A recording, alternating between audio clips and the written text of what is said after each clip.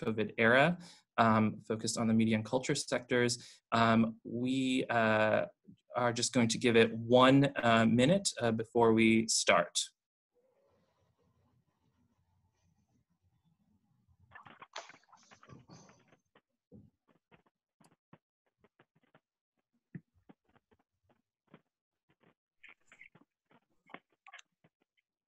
Sorry. Great, welcome, Commissioner. So sorry. No worries. Hi.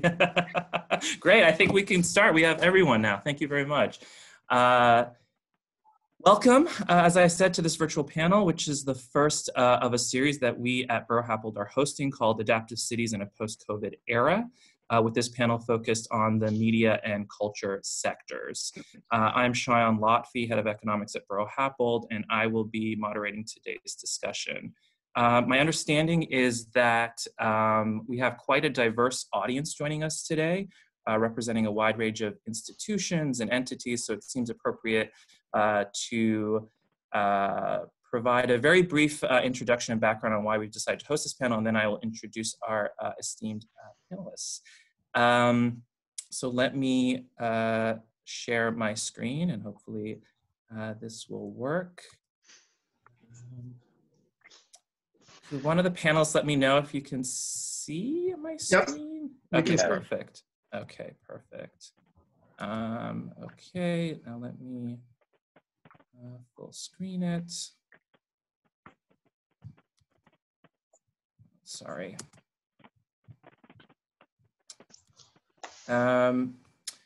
Okay, so just to start off, to provide context on Borough-Happold and why we are hosting this panel, we are a global multidisciplinary firm with a strong commitment to the arts and culture sectors, as evidenced by a wide range of projects.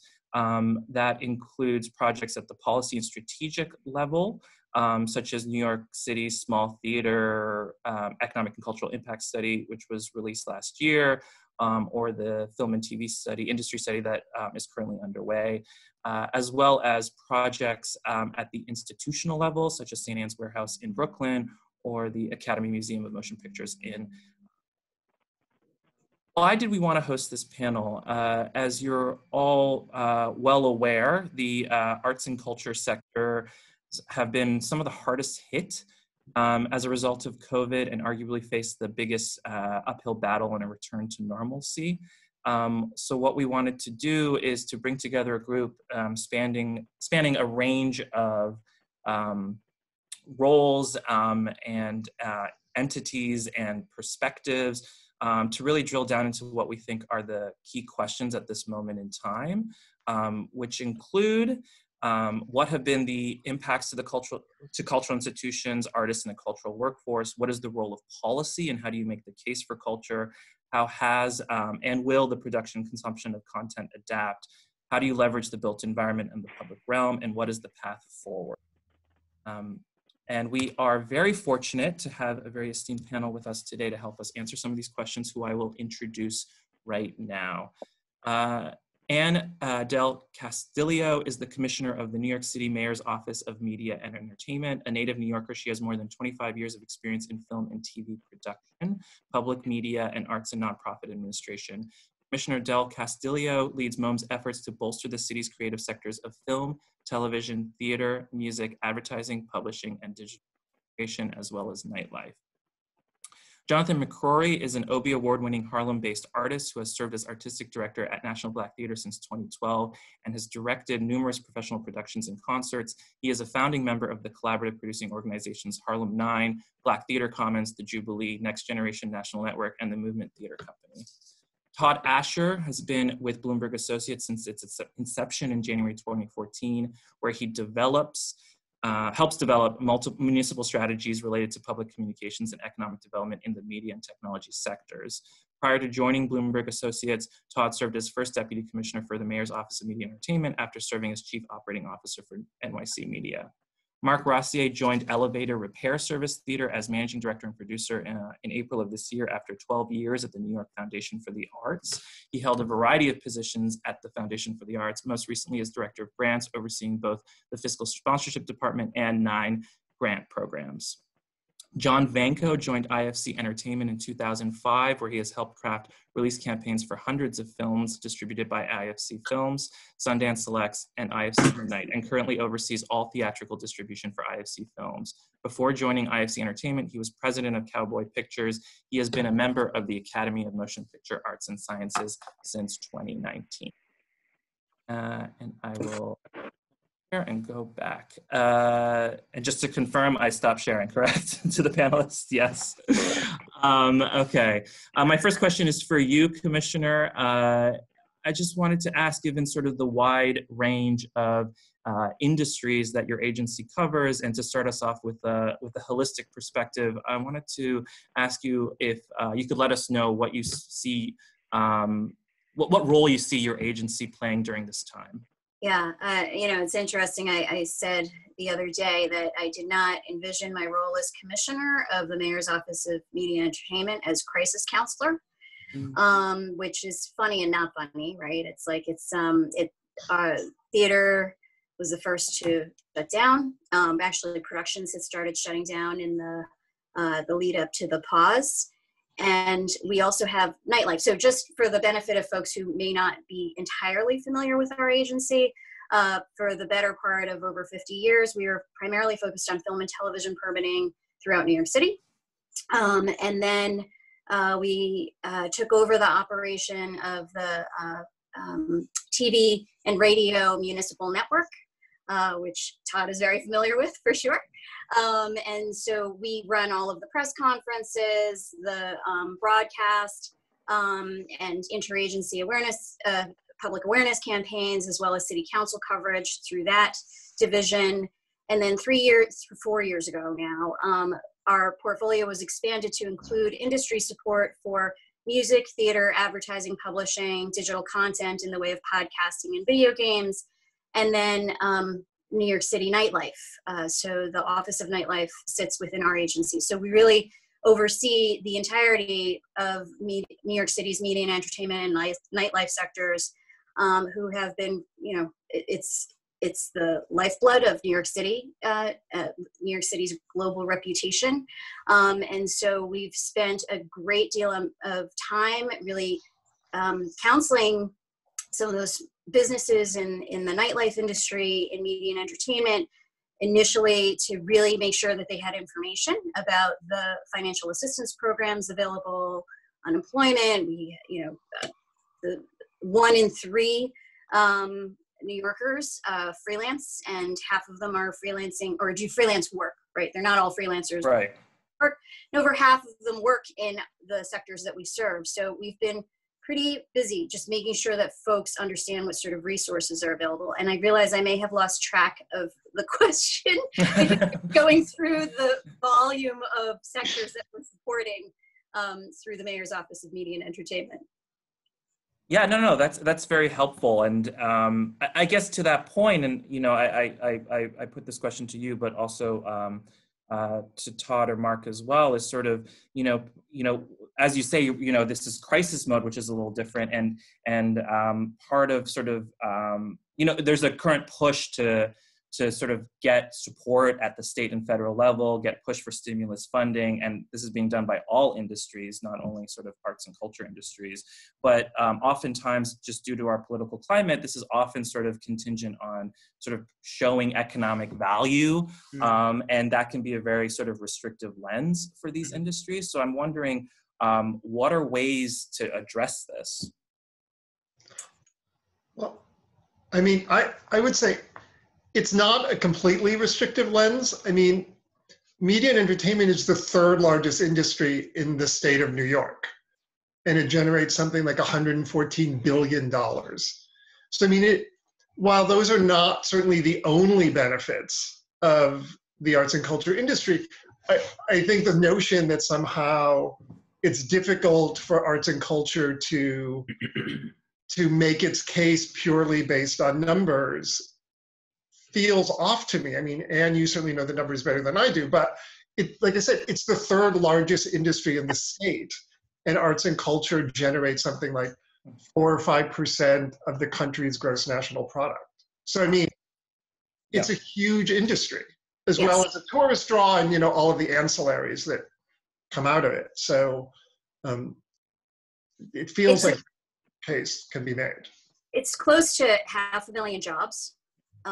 Just for perspective, it's like 1 in 11 jobs are in the creative industries. And, some of the things that we saw and that we've advocated for. So initially, for example, like unemployment didn't cover, the unemployment wasn't covering freelancers, right? And so we got some of that extended to make sure that freelancers broadly were covered, but obviously a lot of them work in this sector. There have been problems with some of the structure of the financial assistance programs not really meeting the needs of arts and culture organizations. And so that has really given rise to a discussion about how do we properly support these? How do we, even for the city, when we were looking before the federal stimulus came through, we worked with SBS, Small Business Services, to extend their grants to cultural nonprofits, and sort of understanding how they were able to reframe that grant program to accommodate those. It took some doing, but I think, I like to look at silver linings. In the midst of this, it has given rise to a different conversation about how we look at the cultural sector and how do we properly support the cultural sector through federal assistance programs. How do we look at that workforce? How do we look at the needs of that industry? And we've seen a difference in approaches to how we provide that support just in these initial weeks. Right. I would also add that the film and TV industries, as the commissioner knows very well, are also highly mobile. So I think it's important to do things at the local level, and it's a reason why the Mayor's Office of Media and Entertainment is so important to keep those jobs in New York, whereas studios would potentially be looking at tax credits previously for where to go.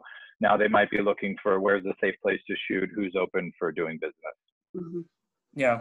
And just from a perspective from my hometown of Vancouver, where the sort of restrictions are they're becoming very aggressive in trying to attract sort of film production. So you're right, like it is a sort of pretty mobile industry. And not to answer my own question, but like I think one of the things we also saw in when we assessed small theaters last year was, the total number might be smaller than film and TV, but because it's so much nonprofits, it circulates in the local economy in a much more substantive way than a lot of other industries.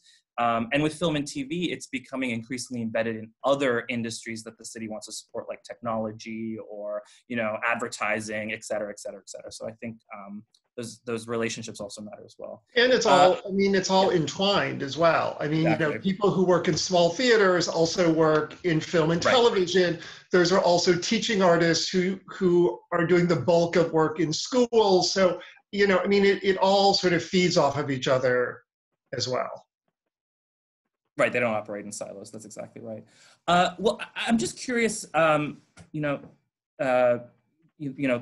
like looking at your counterparts in other places, other cities, other countries, or Todd, I know you work internationally. I'm just wondering, are there sort of programs and initiatives aimed at supporting culture and arts and media that is being enacted in this current situation by the public sector that could be useful benchmarks and models? I mean, the one that comes to mind, I remember sort of Berlin, a few days after they shut down, they just gave direct cash payments to artists, which is sort of a very blunt tool. But I'm wondering if there's sort of innovative sort of models being enacted or being considered at the moment. It's the question of how we compare to other municipalities is challenging. When you talk about European cities, they have a very different worldview of arts and culture and funding, and therefore they have a different funding structure than we do. I do pride ourselves on the fact that New York City was the first to create an arts commission and a film and television commission in the country, right? And we're one of the oldest, we have one of the oldest arts commissions and film commissions. And our arts commission actually gives a significant amount to our cultural institutions. But if you try to compare that to other municipalities across the world, it's not exactly an apples to apples comparison. it's a challenge in the city which is also the epicenter of this crisis right now. And there are some very difficult financial decisions that are being made. I feel it in the conversations with colleagues and with friends. All of that said, I continue to see, I think New York City has always had this reputation for, like artistic innovation and creativity, regardless of the situation that's happening in New York. And so we've seen pretty quickly some organizations be able to turn around and innovate and find new ways to engage audiences and create art, virtually bring art experiences. We have to figure out what the financial model is for that, but yeah. And that does continue to be a challenge. But I've seen private funders stand up. I've seen a lot of efforts being made by the artistic community itself to raise funds and collaborate and reach out and do partnerships. And I think for the first time, for some of them, particularly in our space, in the media and entertainment space, they've discovered that government can be a helpful partner in this. I agree. The comparison with Europe is probably an unfair ground just because of the support of the arts. In France, for instance, even people that were self-employed were receiving 80% of their salary to support them through confinement. There are a number of funds. New York City has the COVID-19 Response and Recovery Fund. So there are funds where nonprofits can get support for various expenses. And we've seen these funds being created in the Bay Area and Los Angeles and in cities across the US. So I think that the nonprofit sector is trying to support its cultural colleagues and finding ways to be able to get public and private dollars to help get them through. But it really does just help to stave off challenges later on. So there need to be ways for these organizations to see engagement and produce revenue.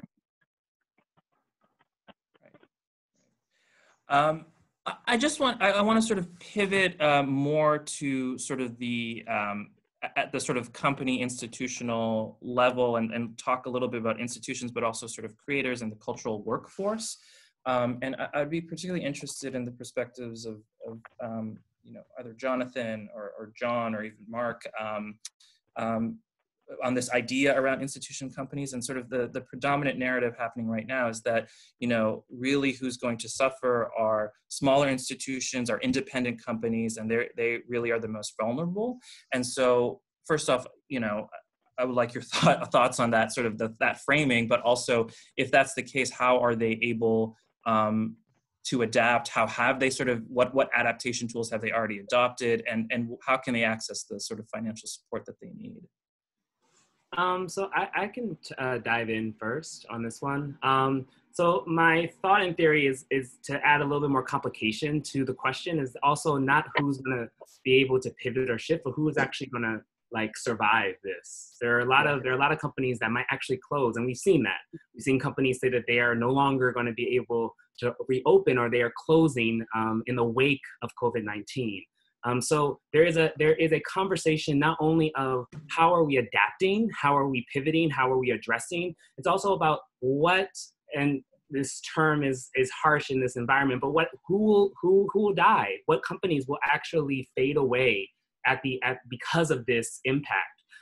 Because we weren't able, and I think it's a testament to the fragility of our sector, a testament to the fragility of how we were funded, how we were taking care of each other, how we were thinking financially. I think that there is a larger conversation that has to be put in play of how this is not just about small companies and mid-sized companies being impacted. Everyone is being hurt and hit by this pandemic, and by the economic structure that this pandemic is forcing us to reimagine. And that's where the possibility comes into play. Regardless of all of the ways in which it is affecting our very essence, our very notion of being, of I run a theater, National Black Theater. I run it with Sade Lithcott, and we are in the trenches. Our mandate is to gather. Like, our mandate is to create gathering spaces for people to be in the same space. We cannot do that mandate. So what do we have to do? How do we generate our mission? And our question to ourselves is, how do we potentially evolve in this moment? What is possible that we've been wanting to do that we weren't able to do? And that's really where this forum, Zoom, which we're on right now, becomes extremely possible and exciting. It becomes exciting because it allows for me as an artist, thinking about it in an artist way, what is the sentiment or the granular vibration that is art? What happens when I bring people into a singular space to have a gathering encounter? And for me, I'm trying to awaken intimacy. I'm trying to awaken the space of intimacy. I'm trying to ask for people to have a conversation, an intimate space for them to unravel, unveil, and breathe. And so how can I translate that into the digital realm? How can I create intimate conversations, intimate artwork, intimate interactions that allow for the energy that is intimacy to transmit through this thing called the computer? So that regardless of time, space, whatever, I'm able to create a creative connection with a community, regardless of a pandemic that's saying I cannot have physical walls to put us in. And I think that's the opportunity that this moment provides us a creative stance to look at how do we do our craft regardless of the obstacle, and how does the obstacle help us to deepen our intention of creating works that are meaningful, not just for ourselves, not just for the paycheck, but for the healing needs of what our community is asking for. Because as working at National Black Theater and working with the community I serve, there is a grieving that is happening. And art is a way in which to navigate that grieving. And so it becomes my opportunity, my job, my element of service to listen intently to that vibration, to that conversation that's happening in the streets, and translate it in a way in which that allows for us to now have dialogue, discourse, name it, and potentially move past it. Yeah, I'll just follow up on that.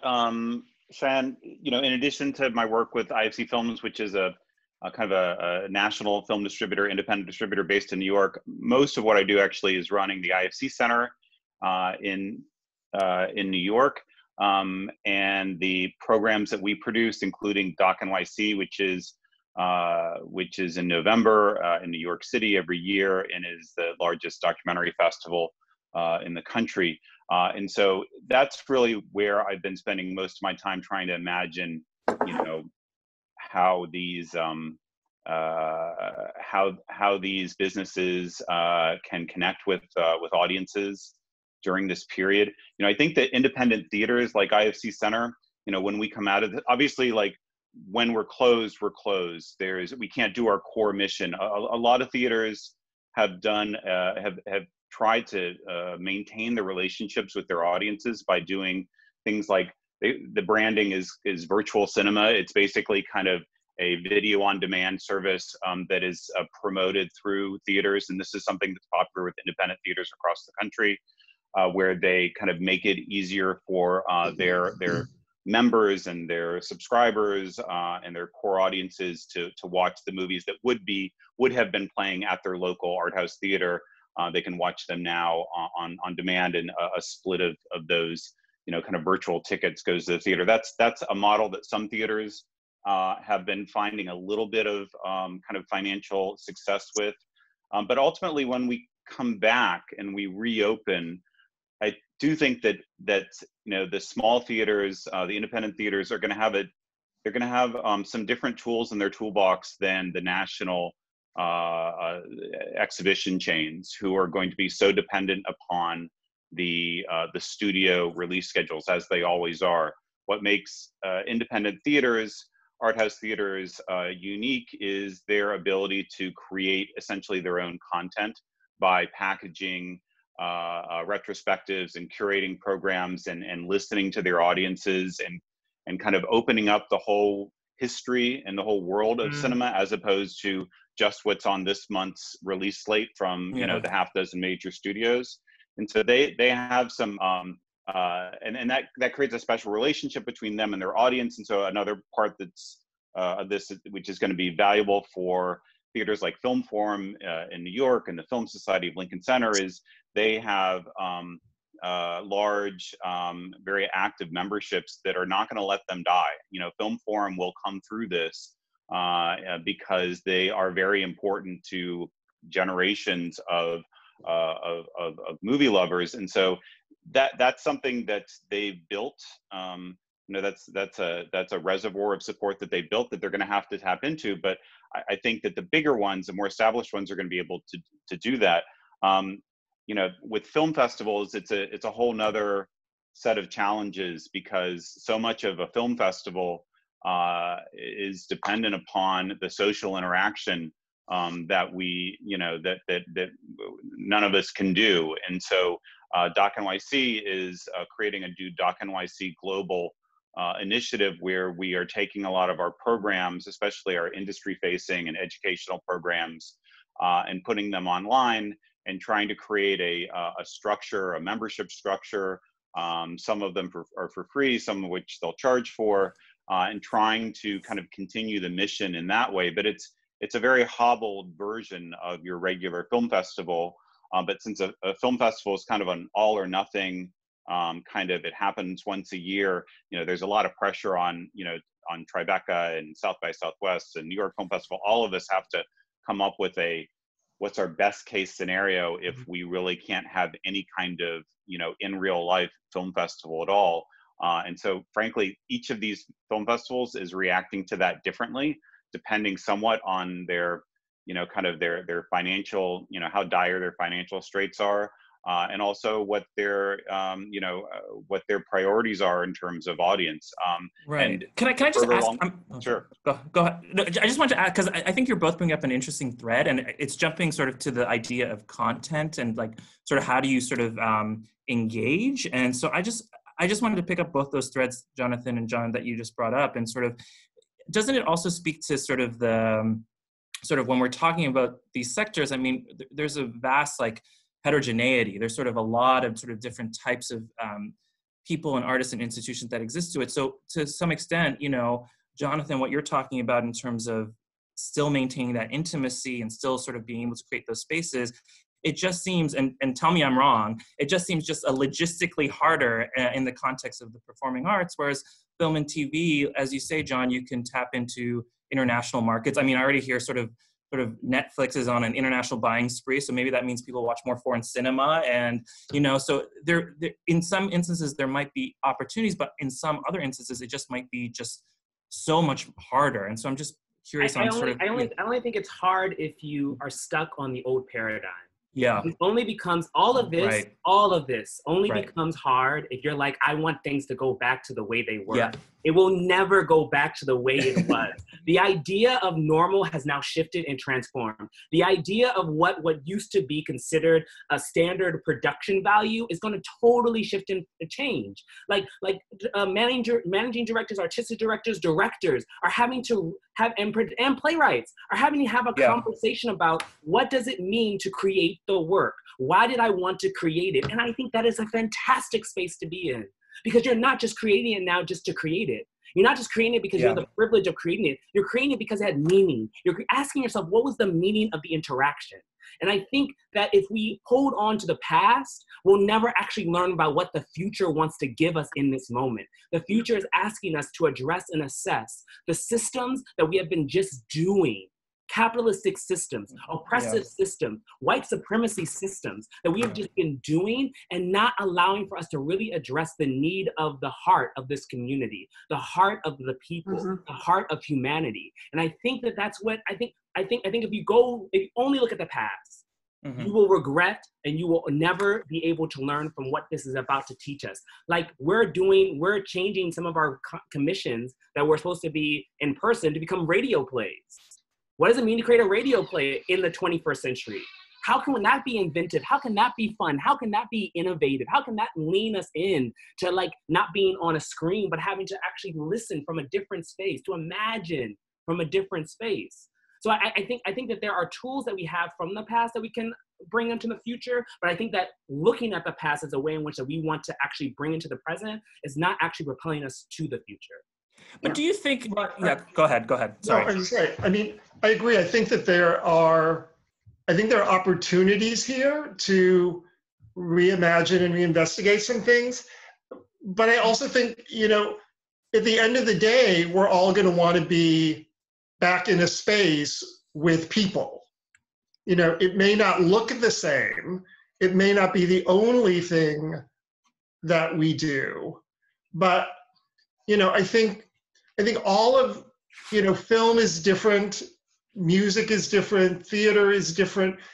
When they start to get into this format, they have a sort of sameness about them that changes the experience. In some ways that can be good, and in some ways not. I think to Jonathan's point, we want to investigate this moment. We want to learn from it.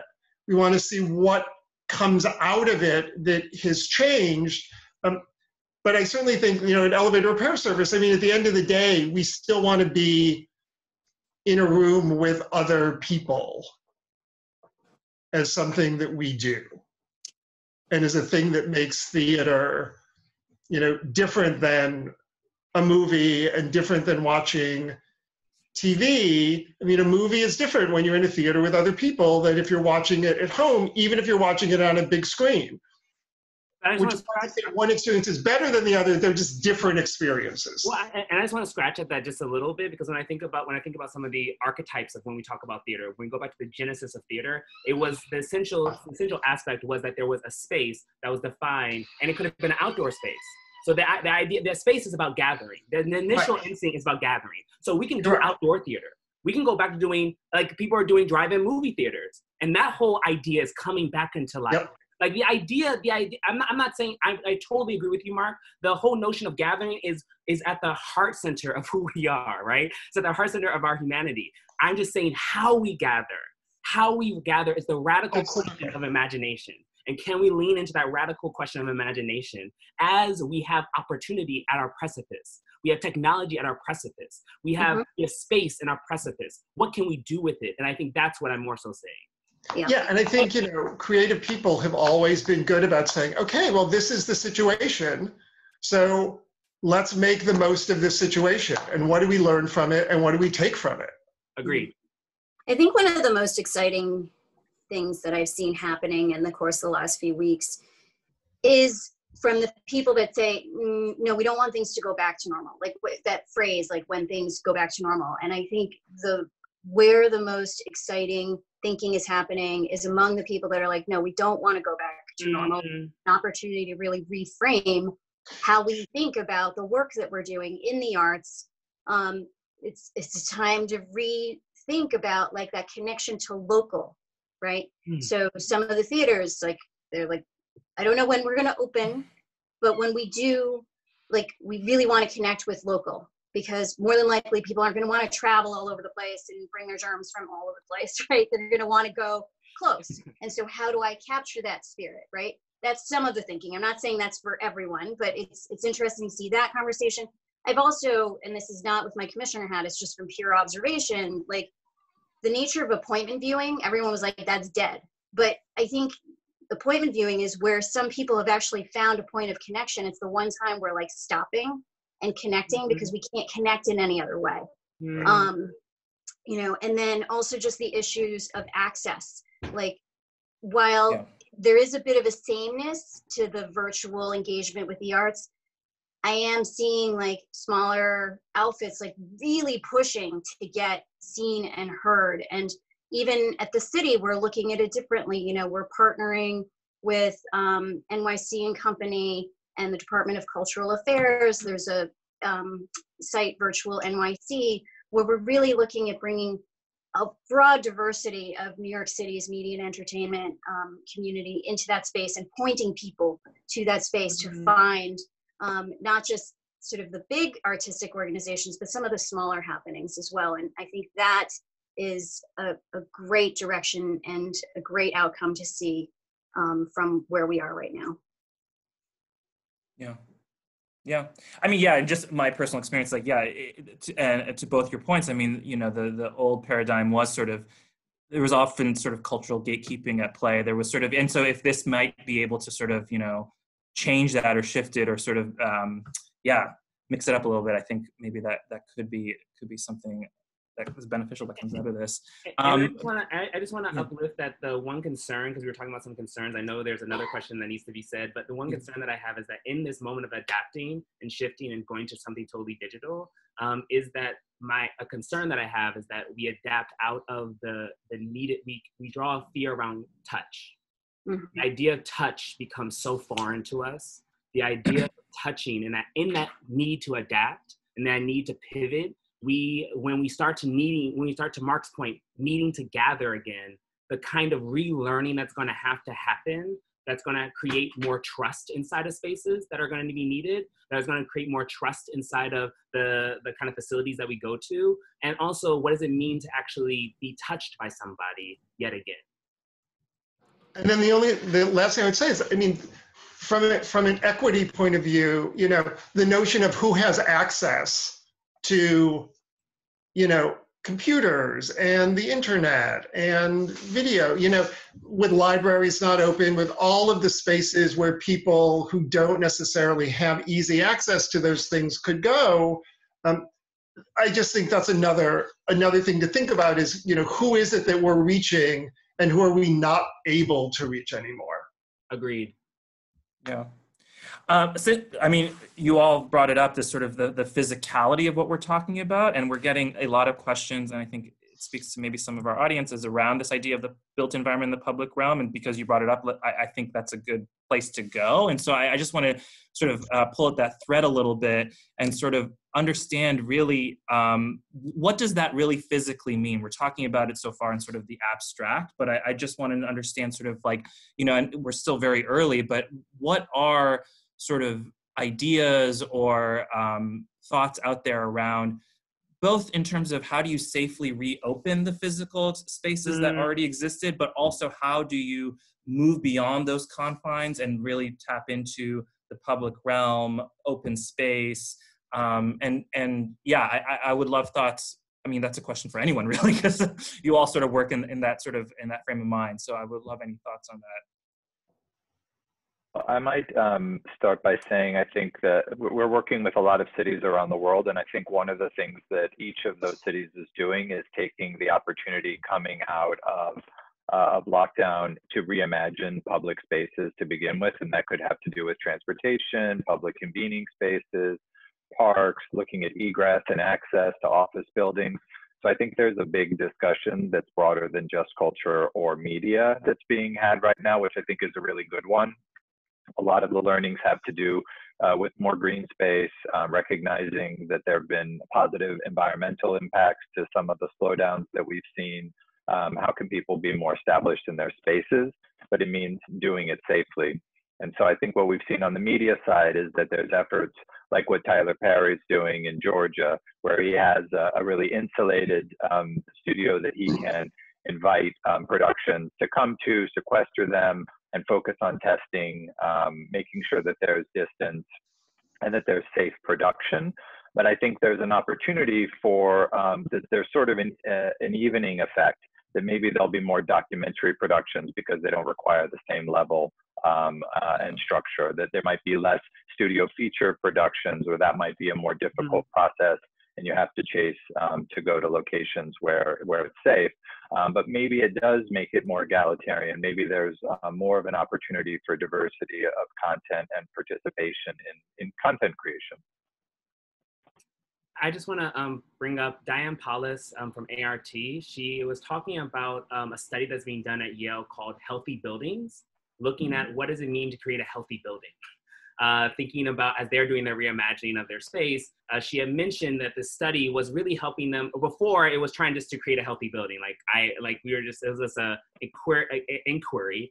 And now, because of COVID, really having a conversation about what does it actually mean to have a healthy building that can sustain a gathering of people. Yeah. I think that's one thing to just look at for us to all lean into and be curious about. I also just want to uplift, as far as reopening, that National Black Theater, with a whole bunch of nonprofit organizations in New York City, are part of this phone call called Culture at 3 p.m. for about, I think, close to almost 60 days. We have been on the phone at 3 p.m. every day talking and actually communicating, rallying with each other. And this is across every sector, from living museums to traditional museums, to plays, to dance, to everyone just coming together to really coalesce how do we solve this inquiry of COVID-19 and the pandemic and the closure. And one of the working groups out of it is the reopening working group.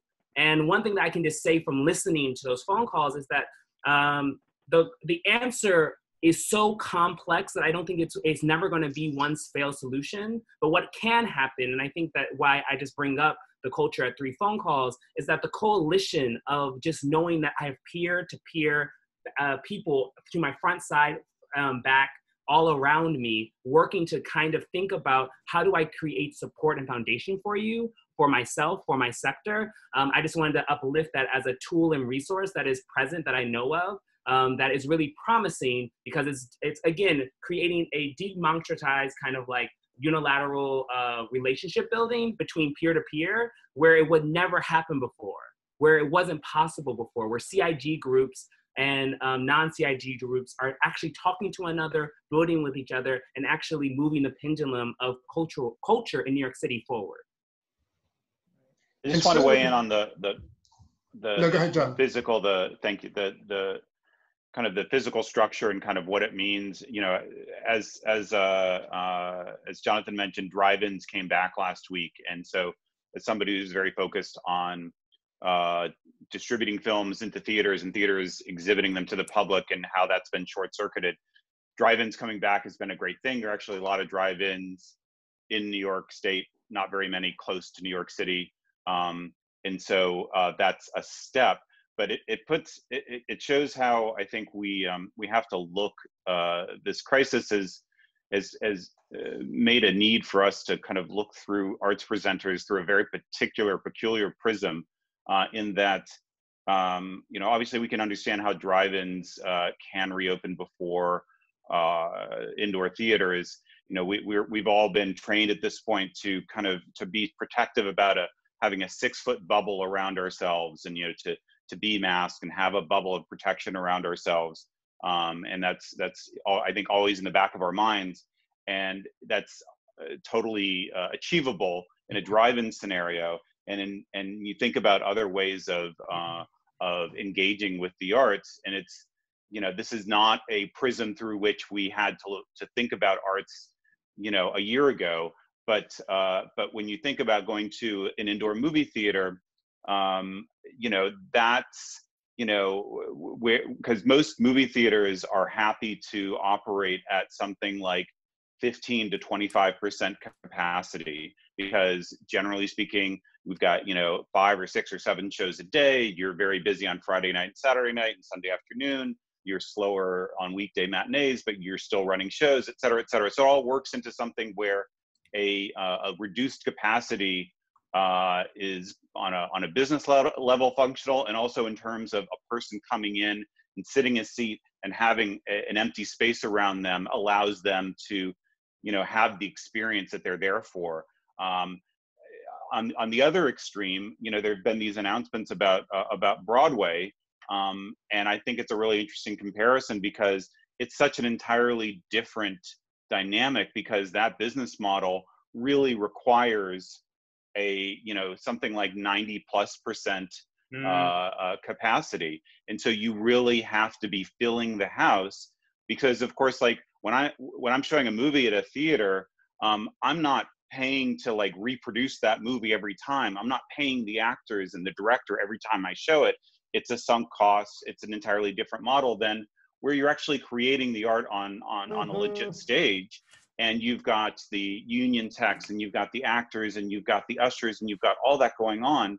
And so maybe you could have a 25% or 20% capacity, and the people in the audience would enjoy it. But, you know, I'm not nothing like an expert on Broadway production, but I'm pretty sure that that in our current model, having a 25% you know, kind of rate of sales relative to capacity would just not work. And so that's a way in which you know, once we can, you know, I think that a movie theater can be something that can come back well before Broadway, because that 6-foot bubble around yourself can be maintained. Once we accept that, frankly, going into all sorts of retailers that many of us have not been into recently, bars and restaurants and just like small kind of shoulder to shoulder retailers in Manhattan, which, you know, now will seem like outrageously crowded. Like, how could I ever go back in there?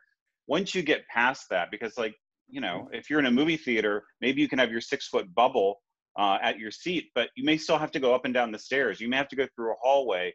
These things that we're now being told, like, you really shouldn't do that. At some point, that calculation of risk is going to change enough that we're going to be able to kind of like move a little bit more freely, and that's going to seem like a good thing to do. And at that point, some kinds of, you know, kind of museums and other kinds of kind of ways to engage with arts that doesn't require such a full capacity is going to start to be doable. Can I just jump in? Can I just jump in on that point? Because doesn't that exacerbate the inequities we've been talking about? Because doesn't that just lead to the ability for, so even in the film front, I mean, it's sort of like, it's much easier for, say, an AMC to maintain the bubble than a Film Forum, or it's much easier where Netflix is not reliant on ticket sales versus, say, an A24 that really relies on sort of independent sort of movie attendance at theaters. And so doesn't it just sort of like, and that exists in museums too. I mean, again, that ability to sort of create that, maintain that bubble, to do one-way directional sort of guideposts, as you're saying. I mean, doesn't this just lead to, yes, adaptation, but is it just adaptation that just exacerbates the inequities? In that particular case, I think not. I mean, it's such a different dynamic for chain exhibitors who really need the blockbusters, and they really need to max out attendance in like an opening weekend, because that's really all they have. They don't have movies that, you know, that play for 10 or 12 weeks, and they don't play, you know, kind of independent films or foreign films or documentaries. And so, and also they're not going to get the big movies from the studios, because the studios aren't going to release very many of their tentpoles while we're in this partial capacity realm. And so I think it actually opens up a lot of opportunity for smaller theaters who are not reliant upon the Marvel tentpoles. And, you know, frankly, honestly, this will not be, you know, you can have a reduced average capacity and still operate a movie theater, because, again, that's for most of your shows during the week, you're under that 20% capacity anyway. And that's, you know, and that's why you sell popcorn, and that's why you have fewer staff on during the week and all that. It's just an entirely different dynamic. Yeah, I mean, Commissioner, I'm just wondering on the sort of the built environment front. I mean, you know, I wonder if sort of any sort of discussions at the city sort of that you've been privy to sort of allude to what are the potentials sort of to access outdoor space. I know at least on the transportation. Yeah, go ahead. Relate to this. So we're having those conversations right now. You know, one of the challenges in New York is the limited public access, right? And it's like, because we have narrow streets, we have a lot of narrow streets. We want to help locals.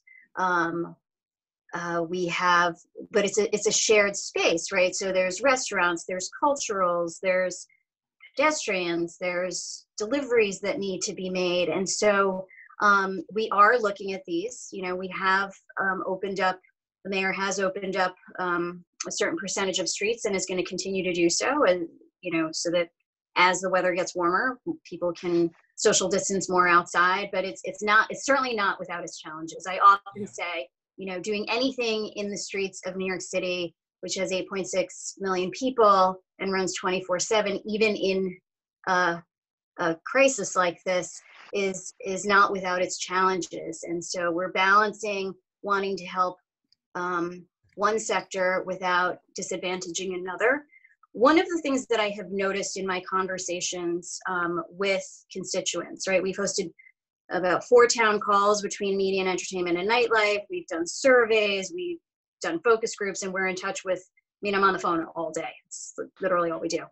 But one of the things that I find surprising is, you know, our cultural workers and our media and entertainment workers and our nightlife workers sometimes forget that they too are residents of New York City that have a voice in what they want to see in their neighborhood. And so that's something that I think I've really just been trying to hit home a lot. It's like, we're here to represent you as an industry, but you also have agency in your community. Yes. So that when there is a dialogue about what should be in my street, like, you should be a part of that dialogue. You know, and part of that is also a response to when I talk about film and television production in particular, people say, oh, it's the industry. Well, the industry is a homegrown industry made up of people that live in New York City that need to be part of the conversation about the recovery, not just in their professional lives, but also as community members. Yeah. And I also just want to say that the idea of reopening is that culture never closed. Like, this is something that we've been talking about on the 3 p.m. phone call, that we never shut down. We just pivoted. And that the idea of us reopening is actually saying that we stopped. That we didn't create new kinds of ways of interaction. We didn't take this time to reimagine how to connect with community. And I think that's where a linchpin needs to be really understood. That a lot of places paused. Culture did not. Arts and culture kept its doors open the best way we knew how, and we did it fearlessly, with sometimes not even knowing the city funding was going to show up, not even knowing what X, Y, and Z was going to be, but knowing that our community and that our mandate actually dictated us to stay open, to keep producing and keep connecting. So it's just like, it's a very dicey thing when we say, like, when we are going to reopen, because we never closed. And our physical spaces might need to reopen, and our physical spaces might need to have a different conversation, but us as institutions, us as workers, us as people who have been on some level the front line of receiving other kinds of distress and other kinds of need and support, we've been on the front line of that, and we never stopped. I do think it's an opportunity for, like, architects and builders. It's a unique challenge, right? Like, to provide advice on how you reimagine cultural spaces. Like, you know, take restaurants, for example. Like, we're trying to figure out, how do you create guidelines for restaurants to social distance and stay open, to provide service to patrons, but keep them safe. And the same would be true for theaters, right? Or performance venues. And sets, right? Film sets. Like, that's a conversation that's happening right now. How do you maintain a social distance so that you can continue to create art? That has to be a critical part of the conversation as well, as we sort of think about what things look like in the COVID era. I don't want to say post, because I don't know what that looks like. Well, but also related to that, Anne, I mean, it's not just the public facing space. Right. I mean, restaurants, it's what do the kitchens look like? You know, in theater, what are the rehearsal studios or places where they build the sets, or, you know, studios where they're filming? I mean, it is the public, and that is obviously the thing that, you know, most of the attention has been paid to. But certainly what the back end and what the people who work in the industry have to face is an equally important part of it. One of the things that I get asked very often, and I feel like it's important to say, particularly in this group, you know, people want, first of all, that's not our mandate. Our mandate in the film TV world has been to permit space for production, right? We're not the health department. We don't do that kind of consultation, but also just working in the media and entertainment sector, knowing how very differently productions work, whether you're doc, commercial, indie, studio, those productions work very differently in the same way that different arts groups work very differently. And so I've really been pushing our creative professionals to really think about the way that they do work and talk to each other and share best practices and come up with a plan that we can help them, connect them to the city resources that they need to inform them. But I really don't think people want us to tell them how to do their business. Like, that's not really an appropriate space for us to be in. We're really there to make sure that they have the access to the expertise and city guidelines that they need in order to frame a work environment that is suitable for their particular sector or art, creativity. I think that's something that I really hope people understand, that it's so nuanced, and we want to make sure that we're not trying to shoehorn things into a best practices model that is really not a one size fits all. We're coming very close to the end of the hour, but this last question has yielded some answers that I find very interesting, and sort of this idea of, at the end of the day, the ability to do what we're talking about relies on artists, and there's, and to your point, Commissioner Jonathan, what you were saying earlier about sort of this need to create still exists, but at the end of the day, economic realities sort of come down on you.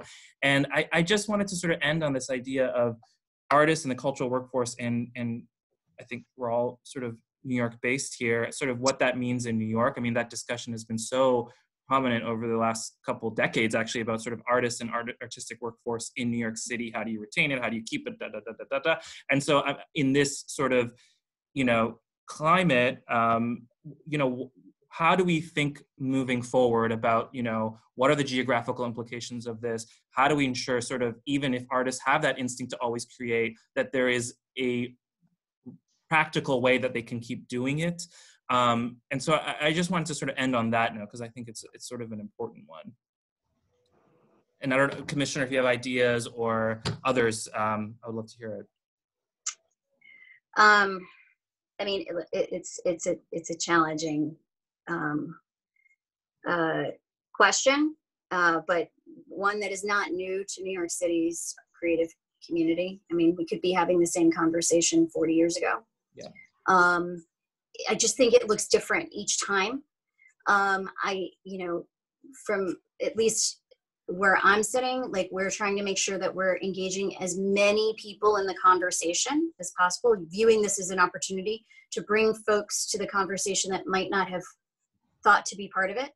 Even just the idea of civic engagement among local artists, and that represent big industries, right? Making sure that, sort of going back to what I said before, understanding that they are just as much residents as they are working professionals in the city, and to really leverage that power to help frame a future in which they want to see their creative industries succeed, right? Not just for the sake of the industry, but for the sake of why they want to be here in New York, why they want to live here, why they've chosen to create here. And I know that sounds very sort of touchy-feely, but I having come up in this in this sector, this is what I built my career in. I truly believe, like, that is the way that we continue to ensure that there is a space for creativity, that people working in creative spaces insist upon it and work with their communities and leaders to ensure a space for it. Yeah, I would agree. I'm old and curmudgeonly and, lacking in imagination, but, I think that places like New York will continue to be, though they may look different, New York will still be New York. It will be a place where creative people come, where they seek a community, where there are like-minded people. It may look different, but I don't imagine suddenly that, New York or other large cities stop being large cities and cultural centers. Right. Well, I think, okay, that's a great note actually to end on. Sort of very sort of spirited conclusion to that. I think, yeah, we're at the end of the hour. I wanted to thank this panel very much. I could still talk to you for many hours to come, but I just want to thank you all. I thank all who joined. We had quite a robust attendance today from what I can see. So thank you to all of you and to those who submitted questions. I wanted to also let everyone know that our next panel will be on mobility, and that is on June 4th at the same time. And details for those will be released. We have an equally stellar panel for that one as well. So look for details on that. Thank you very much, all of you. Stay safe and healthy. Thank you. Stay safe, everyone. Thank you. Thanks, everyone. Bye. Bye. Blessings. Bye. Very well.